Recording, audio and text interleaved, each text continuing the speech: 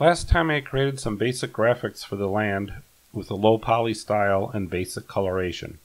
You can still be low poly but create other looks, even with a fairly good realistic appearance. Utilizing textures, either free or purchased, helps achieve this. I explored a variety of options online, including ambientcg.com, one of my preferred sites. I downloaded a basic grass texture package from here and a more cartoony or stylized style from another site. I wanted to show how these could look with the same basic landmass. The licensing can vary widely, so be sure to read and understand if and how you can use these.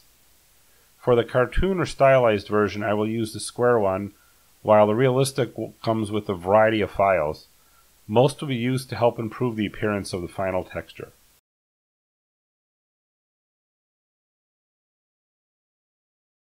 Opening up Blender and using the same basic cube for the landmass, I'm going to add some loop cuts to allow for some variation in the ground height, just like I demonstrated in the previous video.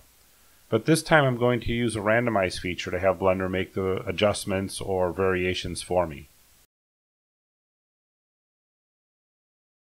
Once again, I'll open up the shading tab, and for the first one I'll drop in the stylized image.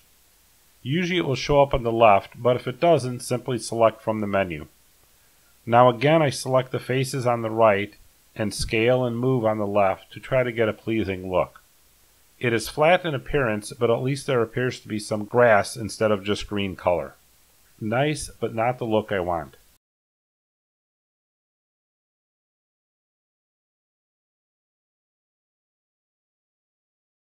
I'm going to remove this texture and add in the other textures. The base color is easy, and the rest mostly just connect up as listed. Add roughness and connect to roughness, etc. Be sure to select the non-color option in the color space section. When I connect displacement and zoom in a bit, you can already see some texture to the ground that makes it look a bit bumpy. Of course, zooming in too far pixelates it, but if your game is set up properly, the player should never be able to do this.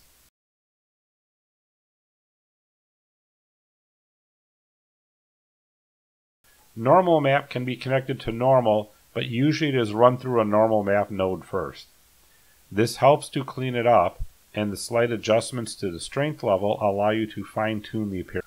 Once again, this is nice, but not the look I'm going for, but it is worth exploring options to ensure your chosen style is something you can live with in your game. While the palette I have is quite small, if I had the larger group of textures applied to, let's say, 10 different objects, then that's potentially 10 times the texture that will have to be loaded and stored in memory for your game. In this game, I expect hundreds of objects, perhaps thousands overall, and all using what will probably be the same palette. So if I replace the multiple palettes with a single instance, it should allow for more efficient memory usage. In a prototype like this, it really won't make a large difference, but for a bigger, fully fleshed out game, that can help with performance. It also is a good practice to optimize while you go, instead of saving it for a potentially humongous task later on. To do the optimization, I'm going to start by selecting one of the palette graphics from the import folder and duplicate it. I'll name it just HCG palette.